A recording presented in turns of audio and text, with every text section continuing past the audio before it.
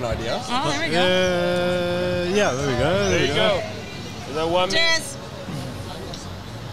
Cheers, guys. We've got the corner angle, which makes it easier for passers-by to steal my laptop.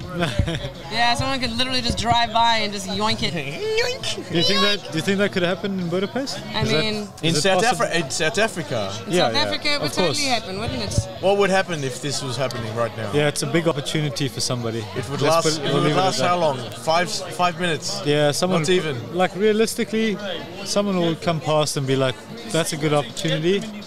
I mean, you're talking about the home of hijackings, right? That's like where hijackings no joke, were invented. man. Of course, it wouldn't take long for somebody to say that's an easy opportunity. Yeah, just grab a laptop and run. I know it sounds And funny, at but it's least true. a few It's so seconds true. before we're all Deserve it. up on our feet and chasing him. You deserve it if you're going to be this cavalier. In with South your Africa, equipment. You yeah, deserve it to be you wouldn't see it. Yeah, no. Like It's a you wouldn't see privilege. it. It's an insult. Problem is, they would just grab it and go, so they probably end up like yanking the cables out of the rest of the Man, rig and taking it with them. They've got to yank all of this out, and then they've got to keep sprinting, and they've got to outsprint me. And you know me, I'm Tom Cruise. Yep, you're a pretty fast sprinter. I think the only Once you're difference up on is your feet, once you're up on your feet, they're you done guys are for. talking about this like hypothetically. I've seen this happen. You know what I mean? It's it's gone. It's gone. Let's leave it at that. Like it's gone. Would you even bother chasing it? Yeah, you try. The thing is, once they get those few You make a seconds head token start effort. on Yeah, you, dude. A token effort, like. Trust me, if you think about it, right? Think about it this way. We're sitting here having a good time, having a few drinks. We're relaxed, everything's cool. There's somebody on the other side of the road watching this opportunity, as I said before. they're getting ready. And they're ready. They're They have ready the for... element of surprise. Exactly. They've already sounded out Yeah, man. a call to the crew. All right, so here's the whole strategy. Dude, of course. I've And been watching them for a couple they've of got a hours. The plan. laptop's sitting there. Dude, you they've got a run plan. you run past, you honk the horn. As they're looking, I'll run. Yeah, dude, by the time you realize what's going on, their plan is already in like the 6th phase out of 7. You know what I mean? Like the 7th phase is to sell whatever they've stolen. Well, lucky So, we've got Aza here to. No, I think I would like. It would be cool if you said we in Budapest. There's nothing to worry about. That's it. Yeah, exactly. We are in I don't think Budapest. there's anything to worry about. I don't think anyone's going to come past and grip your. Did you hear that? Laptop? The I South hope so. Africans starting to actually feel the vibe of the city and realise it's not as dangerous as he said Yeah, himself. Budapest is no Joburg, I have to say. You don't get the same Yeah, shit happening you've been here there, that you yes, get elsewhere. I mean, you live there. You know No, not what's up. Joburg. Not Joburg. You didn't live in Joburg. I mean, okay, but South Africa in general. My experience with Joburg. Yeah, But exactly. I can see this happening literally anywhere in South Africa. Here, though. Yeah, Joburg's hectic. Like I don't know. People aren't quite as brazen. This is the home of pickpocketing and tax evasion. yeah. This is too much work. Tax evasion. Oh, hello, Mr. Asa. Thank you. I see you're doing a very good job. Did you get your chicken wing payment? No, not yet. He only just started work. He's not even been at work for an hour. I love how diligent he is. It's like he's not saying anything. He's just doing his job, ignoring everything that's happening unless it's got something to do. Busboy. I thought you're security, Asa. He's both. When there's nothing to do with security, he helps with clearing stuff. You can tell, like he's just focused on the job. Asa. He just wants to get shit done. Get shit done. I imagine he's a good egg. He's a good egg. in that regard. In that regard. Oh, where's the pink lighter? We need the pink lighter. Okay. It's there on the There it table. is. All right. Jim, Jim, can you pass us the pink lighter? chat. So, babe, today's been pretty. Pretty chill. It's been pretty chill, but I reckon it's gonna. I mean, we're full Yeah, I mean, what's the already. time now? It's 7:40. 7:40. Yeah, dude, we were at Namatha today. That was cool.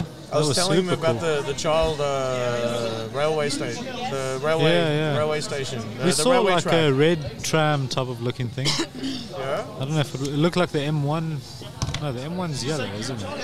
This I one don't know, runs but it was through the red. hills. It looked Beautiful. like It's a old. beautiful Yeah, journey, so man. sick. Yeah. It's a beautiful journey. You get some really nice view of the hills and stuff. They went to the top of the, where we went and where we did the chairlift. Oh, there's a chair. Yeah, we saw the running? chairlift. Yeah, it's running, I man. reckon. It's Yeah, I saw I it reckon it's today. running. I reckon it's running. Can't imagine Yeah, why because not. it's only 2 people per seat. I mean, how much more social Yeah, we distance saw can you it get? going on. We didn't get on it, but it was there. It was happening.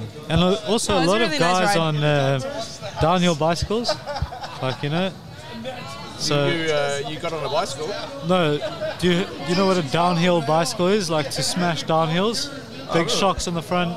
Yeah, Oh yeah, I like that type of stuff. Going really fast down hills, big jumps, big. Yeah, my brother's really fast. Yeah, that would scare the when shit you grow out up of me. in South Africa, you need to get the adrenaline running in other ways. Yeah, I mean, like you're so conditioned to exactly. Yeah, you got drive-by shootings every day. You need to try and keep your reflexes up. Exactly. You gotta if you rest on your laurels, you gotta keep your adrenaline running somehow. Oh, guys, take it easy. Oh, it's too relaxed here after run down a hill on a bike. I need to risk my life. I have to feel like I'm home. Can you do yours, babe? I love it. Listen to her. You just said, risk my life. You sound exactly like Yasmin's South African accent is very specific. Yeah. It's very specific. I mean, whenever you put me on the point, I can't do it. It comes out every now and then. It's like Tourette's. I have South African Tourette's, but when I try and put on a South African accent, it never goes well.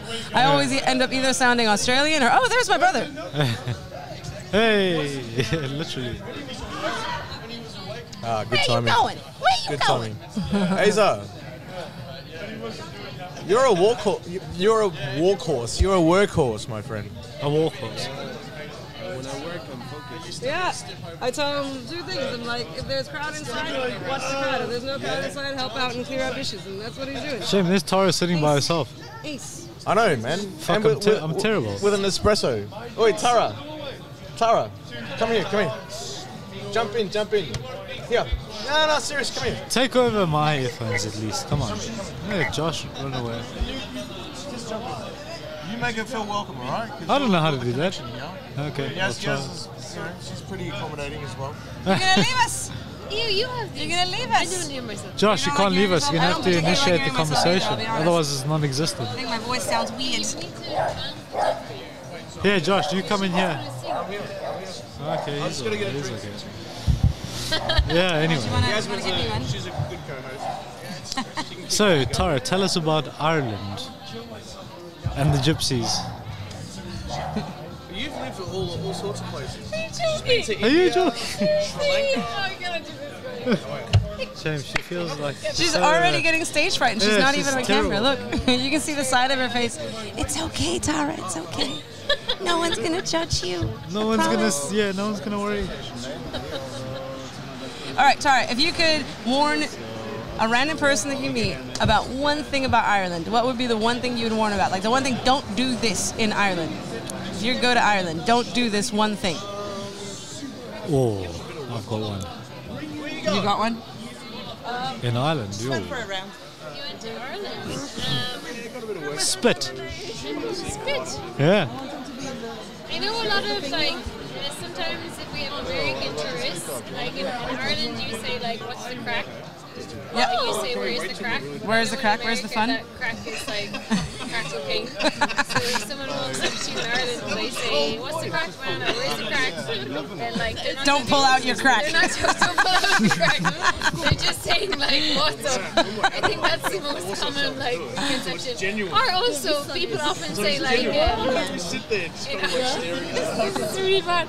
In Ireland, they say like, if you meet a girl and like you go home with her, they always say like, "Oh, like, did you have a bit of how's your father?" What? And sometimes What? people like, What is that? Yeah. I never heard that one. Yeah, often people are like, "What are you talking about?" Yeah. Oh, did you have a bit of how's your father? A bit of how's your How's your father? father? Means like, were you a bit like, I don't know, frisky or were you a bit intimate? But I know it's a really How does strange. my father tie into this Yeah, I situation? know. That's just People creepy. often say like, "Did you have a bit of how's your father?" And that means like, did you get lucky? Like, did you Did you bang? Did you Yeah. bang? Did you pull? Did you pull, mate? Where I'm from, we say. Go on, tell us. What do you say? What But do you say? yeah, that's what people mean. What else should we not do? Josh, do you want to pass me my tobacco? Sorry. What is the one drink that someone might recommend to you that you should absolutely not have? Like that one drink that locals are like, oh, you've got to try it. It's local stuff. You're gonna love it. You're gonna Guinness. absolutely love it. You can't come to Ireland and not have a pint of this Oh, or a yeah, glass of there's that a or a few. shot of whatever. What is that one drink? I don't know if there is like a drink in Ireland that I wouldn't recommend, but I know when I've been abroad, lot of people say like, oh, you're Irish, you must love the Irish car bomb. So often when people go to Ireland, they order like an Irish car bomb, and people often don't know that that's super offensive because of the troubles in Northern Ireland. And like, I haven't heard of this one. Yeah. You can't actually order it. That is No, it's not a thing. Ireland, so Yeah, it's an American thing. It's not an Irish where I thing. live, we have a lot of Americans that order an Irish car bomb in an Irish pub, and they don't know what they're talking about. They just think they're like.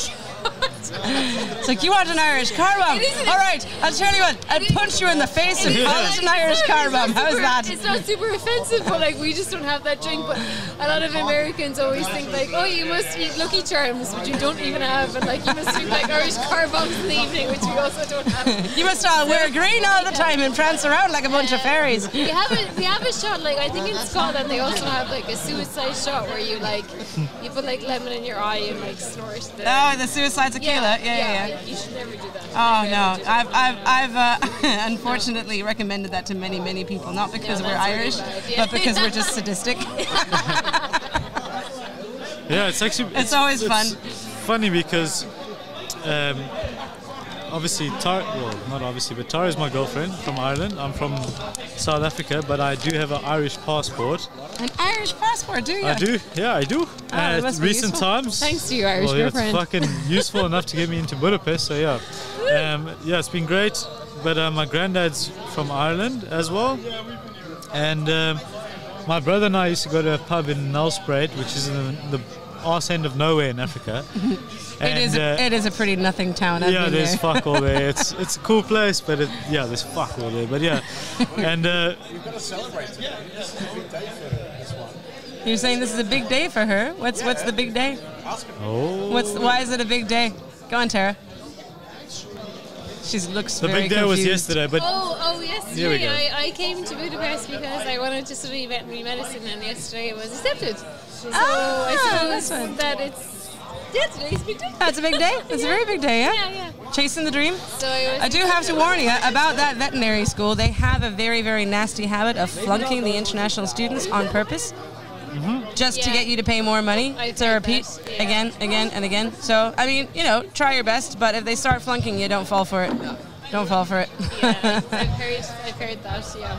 I mean, it's been getting a lot more press now. get it? Like this, Yeah. the past few months. Good on. Not just Budapest, but like the same has been going on in universities in Poland, and it's been getting a lot of press. So think I have to they've, think they're going to stop doing that soon I think because they realise that if they have a lot of international students, like Europeans and Asians, like a lot of Chinese students, Japanese students, like they're willing to pay the fees. I think they've just seen it as like honestly like a big cash cow Yeah. for the university. So I know they take a lot of they accept a lot more students than they should. Yeah. They don't actually meet the criteria that you should, but they pay the fees. So right, yeah, I've heard that they only have like a certain number of people that they can actually pass into like the 4th year, 5th year. I guess because that's when you have to do all your practicals, and then you need a certain amount of Money's equipment. king. from Money's second king. to third year, there's only 40% of the students that go through. So Wow. there's a 60% dropout Wow, from second to third year. So that's mad. obviously I'm quite worried about that. But when I was in Ireland, I did a lot of practical experience, and I met a lot of students that successfully graduated from there. And I think the issue is they take a lot of students that English isn't their first language and they're not proficient in English, so they're not able to like fulfill the criteria. Right, But they know that when they accept them, but they still accept it anyway because it's money, maybe right? it's money. Yeah, definitely. Yeah. Well, I am had my happy. interview, and the man was super nice, and he was lovely and everything. But my like, time's, like table one 5. day later, it's like, okay, pay this now, pay this now, pay this. This is like, give me your money. Yeah. Pay everything Pay up front. everything now. It's and like, then pay, maybe we'll accept It's you. like you need to do the exam. It's so much money to do the exam on Zoom. To do the exam to get in. Yeah. Wow. Yeah, dude, it's crazy. Crazy. Yeah. But yeah, we've been on a long road. It's been a long while coming. Like all this Yeah. falling together. Yeah. I mean, it's been crazy. Honestly. That's Andy's mum. We just Andy's seen mum? Andy's mum. Oh, Andy's mum is in Hoff, guys. Yeah. Andy Candy's mum just came to Hoff. That's awesome. Do we have her on screen? I can't see the screen right now. I can't Oh, see she this on looks screen. pretty serious. So Andy Candy. Oh, let's see. Oh, that's awesome. It's a Okay. family reunion. Her sister's here. Her I like mom's her here. mom's jacket. It's pretty crazy. Her little sister and her mom are both here. Her mom's jacket's awesome. Yeah, that's a pretty sick jacket. Oh, I think I know where she got that as well. I know the shop where she got Oh, that no from. ways. Joking. Yeah, it's cool. I like it. Oh, she's very Andy. Just looking at her, I'm like, yeah, you're Andy's mom.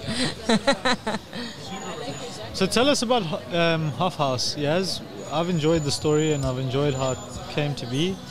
And Which yeah, I think- literally just told 10 minutes ago. Yeah, I like it. I like it a lot because I actually asked Josh when I first came here. I was like, "What's going on here?" You know what I mean? I was like trying to figure out why are we coming to this place? What's it all about? Whatever. And Josh told me about it, but I think there was a lot of people, and maybe it got I didn't get the full story. So 10 minutes ago, you told me the story, and I think it's fucking cool. Like it's one of the coolest stories I've heard in a long while. Let's put It's it a that pretty way. If you want to crazy hear and the story, impulsive just story. watch the stream 10 minutes earlier. Oh, sorry. Oh, was it already on 10 minutes ago? Cheers. Thank you. Okay, all right. So we're not going to repeat the story. Sorry. Okay. never I'll tell mind. you the story of how David and I met. That's an even more fun story, actually. Yeah, I just like to hear some sort of story because so I like business and I like we the like way stories. Yeah, and I like stories. Stories so made let's for great hear it. business. Let's hear it, Hoff yeah. House is all about telling Exactly. stories. That's why I'm here. Over Let's a hear drink, it. in a microphone, whatever you want. So, story of how I met David. Drum roll, Tinder. But this was back. This was back when Tinder used to tell you how many mutual friends you have on Facebook, right? So you'd be logged What, in. with your- Tinder? Yeah. Okay, there yeah. was a time before I'm a privacy Tinder issues. noob or whatever, yeah. yeah. Well, I mean, I joined Tinder back in 2015 or something. Okay. And so I met David, I think, end of 2017. We matched on Tinder. And I saw that we had like 36 mutual friends on Facebook. Oh, wow, and I yeah, started that's a lot. scrolling through his pictures, and like his pictures were just freaking ridiculous. He had this like stupid ass mustache in one of them that was like curled up. His last Oh, yeah, picture, I okay. shit you not, he was wearing nothing but a sombrero and a cock sock. Like he was completely butt naked with his junk Sounds wrapped like a up party, yeah. in a neon orange, I think it was, cock sock. At Seagate Festival, and I was like, who the fuck is this person? Yeah. How have I not met him yet? Yeah. This guy needs to be in my Sounds life. like somebody, yeah, exactly. You need in your life. I needed him said in my it, life. yeah. I was like, all right, let's meet up for a drink. I stipulated this is not a date yet. yeah. I just really want to meet you. Yeah, okay, fair enough. So we met up. I think like I had somewhere else to go that night because I had another birthday to get to. But we met up for a couple of drinks in Elato Carrot back when it was still open. That was my favorite Tinder spot, by the way, just because like it was chill. You could sit outside and smoke. They had great cocktails. They had a pool table, for like extra entertainment. It was a really, really great place for like your first Tinder meetup. There was usually space if you went early enough. So we met up there, had a couple of drinks, instantly hit it off. We started exchanging ideas and stories about like different business ideas that we've had, and he'd also tried to dabble in the pub crawl business himself, and he'd done a lot of work with immigrants and everything. So we kind of bonded over that because my parents, that's what they did for years and years is work with human capital development, and they did a lot with the immigration crisis as well. So we bonded over a whole lot of things. Sat and had one or two drinks over the course of 2-3 hours.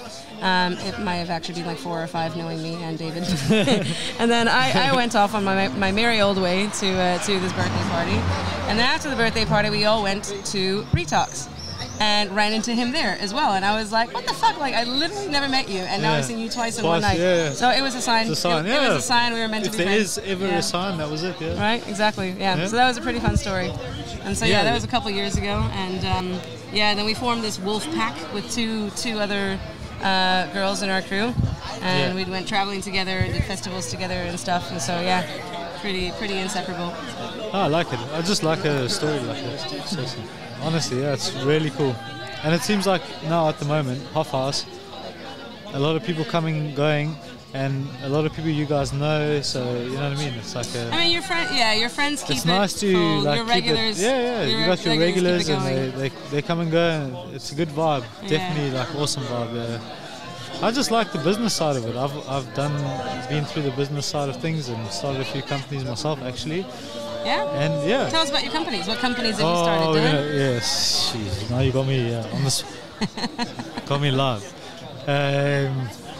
Started with a milk, it was kind of like a dairy delivery company. A milk delivery company. Yeah, with a good friend of mine, Paul Stunder, my best mate.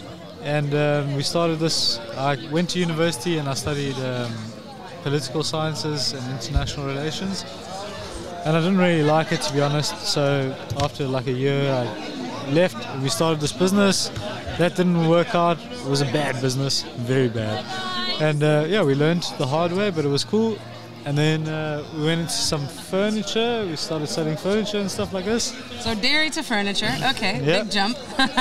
The furniture side was because the mate that I'm talking about, Paul, his dad was into furniture and he was retired at the time. He'd done his thing, but we had some good contacts, so we thought we'd give it a bash. And it just, yeah, it wasn't too good. So we'll leave it at that. But yeah, it was okay. It was actually fine, but it wasn't great. And then we started a tile company, like floor tiles and... Okay, so Yeah. dairy to furniture to floor tiling. Yeah. All right, it gets Yeah. more and more eclectic as you go on. Well, yeah, I know. Fine. Into everything. But yeah, that business actually worked out very well, and that's what my mate does to this day. So the business we kind of started together, that's what he does to this day, and he's a pretty successful dude, gets on, does well. And yeah, so he's got a few shops now, like he's expanded out and he's doing well for himself, so that's pretty cool.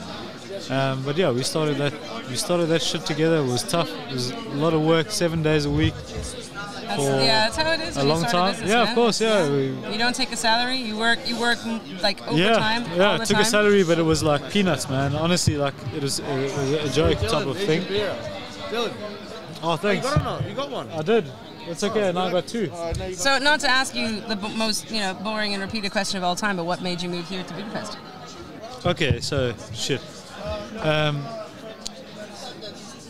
When I finished up, we were busy with the tile company, and it was going well. Everything was going cool, but I decided I can't work 7 days a week and have like 5 days off a year. I need to find something to do. My mom's a school teacher, and I was like, fuck, this is cool. Being a school teacher is pretty cool. It's a good job. It's entertaining, like, it keeps you going. And I want to use it to travel. At the time, I just had a South African passport, and I'm sure you know yours. It's not a great passport The green to have. mamba, yeah, it's No. terrible. So you can't The like, green mamba. yeah, the green mamba. It's terrible. And at the same time, I wouldn't have had time to travel, and I wouldn't have really had money to travel. So I thought, let me study to be a teacher, and I'll use this to my benefit and try to travel the world teaching abroad. Right, yeah. And that's what I did. And my first job I picked up was in Saudi Arabia at an international school, a really good international school, British international school. And my mom was working overseas in Saudi Arabia at the time, so it kind of opened a few doors for me. It definitely helped me to get like a few interviews, let's put it that way. And had a few interviews, got a job there, off I went. And I was like, cool, I'm going to go teach abroad and then travel as much as I can, which I did. Traveled quite a bit, more than I ever had before. And I was like, sweet, I'm just going to keep doing this. This is cool. Fair? Yeah. Yeah. Any job that allows you the opportunity to travel Yeah, yeah. is a cut above the course. rest as far as I'm concerned. And just over 3 years ago, 3+ years ago, I met Tara in Saudi Arabia. And we were both teaching at a school there. And yeah, we kicked off pretty quick. Like we got to know Did each you do other. a bit of Things Who's were- Your Father?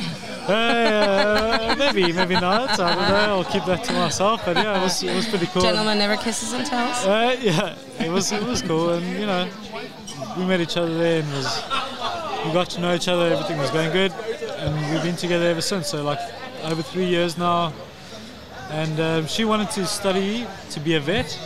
That's what she'd been saving up for her whole life, and that's what she wants to do. And I was like, sweet. I think that's the coolest thing I've ever heard in my life. You got a passion, you got something you want to work towards. And we kind of looked for a place where she could study, I could work, we could have a good life. Because Saudi Arabia is like, yeah, it's not... It's challenging there, Well, isn't it's difficult, it? yeah, it's very difficult. There's nothing to do, there's nothing... There's all There's kinds of nothing rules to about it. behavior in public. Like it's, Yeah, you get paid a lot of money, but there's always a reason for that, let's be serious. You Yeah. get paid a lot Yeah. because there's nothing there. So like, you get paid a shitload of money to just not... to teach and then not really have much of a life outside There's of no that. life. There's nothing, like, you can't drink alcohol in Saudi Arabia. You can't, like, it's just like hot and sandy and just shit. Honestly, And full of trash. yeah. And like, Saudi Arabia doesn't there's know what to do. prayers 7 It's times a day. And yeah, to Muslim people, fair play, whatever it is, like that's you do you and I'll do me type of thing, whatever, you know, like I've got nothing against it. But 7 times a day and everything closes, you know what I mean? Like everything's closed all the time, and there's prayer times and blah blah. So if you could live anywhere, if you could live anywhere in the world, where do you reckon you'd want to live? Could be somewhere you've already been to, could be somewhere completely new that you I reckon, yeah, probably I've never been there, but New Zealand is probably where I'd like to go. I think it's similar to, you know, you have your people, like South African people, the way they are, like, we're particular in a way, you know, the way we operate. And I think New Zealanders are similar. The landscape's pretty similar. Yeah, it gets pretty cold there. We're not used to cold. But yeah, I think New Zealand would be the place. I'm not sure though. I'm up for... Have you ever been to New Zealand? Excuse me? Have you ever been to New Zealand? I've never been there, no. But I know a lot of people that have gone over and they never came back, well, to South Africa. Yeah. So I don't know. I'm open. I'm like pretty open. I mean, we're here in Budapest right now. I have no plan on leaving. I think it's fucking awesome. Yeah. It's a pretty cool city. It's kind of got everything you need in one. I mean, yeah, it's cool. It's neat little, you know, post-Soviet, post-war torn. I'm looking up these buildings up here. Yeah. Really no, but pretty. It's cool. Yeah. And I like the fact that you're safe all the time. I know we keep banging on about this, but it's true. Like, I know you guys like to have a bit of a laugh, but for, you know, when you're there, it's a different ball game. Like, you know what I mean? If you're not, like, I have this thing where I can't not sleep if I don't lock the door. And like Tara's like, what the fuck? Like, you know, she doesn't get it, like but the I just bedroom door. can't do it. No, like the front door, you know, front like, door, yeah. gotta lock the front door, gotta close the doors, make sure everything's secure, the windows must be closed, you know. I mean, yeah, I do that too. Then again, I grew up in Africa as well, yeah, so exactly. maybe it's You the know what African I'm talking thing. about. Yeah. You have to. There's no like, you know, if there's a door unlocked and I'm falling asleep in bed, I almost wake up and I'm like, whoa, damn, I've missed something, you know. And I do like a bit of a perimeter check and. Yeah, I don't know. I decided quite a few years back I don't want to grow up. Well, I grew up. I don't want to carry on living in South Africa anymore, and it's purely because of that. I don't want to like look over my shoulder for the rest of my life. I'm sick of it. I'm tired of it. I've had enough of it. Yeah, I mean, you know, and it's not like all doom and gloom. I know people are listening and they're like, "Oh, fuck me, it can't be that bad." Yeah, it's not that bad. We you know. We live probably a pretty sheltered life compared to a lot of South Africans, but at the same time, you can never be too sure, you know? Yeah, I mean, like when bad things happen to people you know, then you know, like, you got to look at it. You got to be realistic and be like, oh, fuck, it could happen. It could really happen, you know? Like, that's the realism of the situation. It could fucking happen, you know what I mean? Like, you know, and it's happened to people we know, like, personally. Like, people have died and people have been raped. People, you know, like, it's like, fuck. It's all doom and gloom. It's terrible to speak about, but it's real. Like, it's real, you know? Yeah. You don't want that happening to you. And now that I'm dating a girl from, you know, Ireland, she has no business having to learn about this now, and like, it's too late. You know, it's like it's something like it's nothing. You know, you have to really experience it as a child and grow up. Yeah, with man, that you can't. I don't want to bring it back to that. Fucking hell! And now all of a sudden, I mean, it's so sad that one of the best veterinary universities in the world is in South Africa, and that's Tara's dream. You know, that's her dream is to be a vet. And like, I could take her there, but then at the same time, the veterinary university is amazing, but everything in between is a bit like foreign to her. If that makes sense. You'd always you don't be worried. There's no public transport. You can't get on a train or a bus to go anywhere. Whatever. You have to drive. She doesn't know how to drive. You might be hijacked, yeah, dude. It's like it's just a whole new world, and it's just like I think maybe it's better. We'll get to that later. Maybe I'll visit the place as much as I can. Yeah, I don't want to live there. Bring her to your home. Of course, she's been there twice, and it was awesome. We had such a great time, and it's a really cool place to go visit and whatever. But it's a cool place to visit. Let's not live there. I'll leave it. Yeah. I'm like that with a lot of places. London, for example. I know tons of people that I know are all about London. They're mad about it. Oh, it'll be one of the greatest places to live. Fuck no. Yeah, fuck not for you. That shit. I've been there on visits. Mostly these days I just go there for whatever function, whether it's like, you know, a birthday meetup or I'm just traveling through to get to somewhere else. But honest to God, it's one of the most oppressive places I could ever imagine living. The weather's always shit. It's either cold and rainy or it's oppressively hot and humid. people just don't really give you the time of day. Some people are really, really nice and polite, but only for as long as it takes for you to get your fucking croissant and then fuck off. Where's this? London. I went there when I was you're 17. either out in the bumblefuck nowheres of London, where it takes you an hour to get anywhere of any actual real importance, or you live somewhere down in the center where you're paying through the teeth. You're literally selling your soul every month to pay your rent. All right, you guys. And you have to deal with the bumbling, hustling catastrophe of people just rubbing shoulders with you every day. All right. What? All right. What? We're throwing you off for a second. We're going to get... Oh, thank fuck. Okay, I was running out of things to talk about. I was about to say, yeah, we just like we had just moved on to the slamming London part of the conversation. You know that it's only going downhill from here. You're going to lose all our London viewers if you're going to keep up that. Sorry, guys. Nothing against Londoners per se. I just couldn't deal with it myself. Oh, he wants to film some of this. Kenny. Would you like to join in? I'll take a photo for you. Yeah, Tim, you jump in.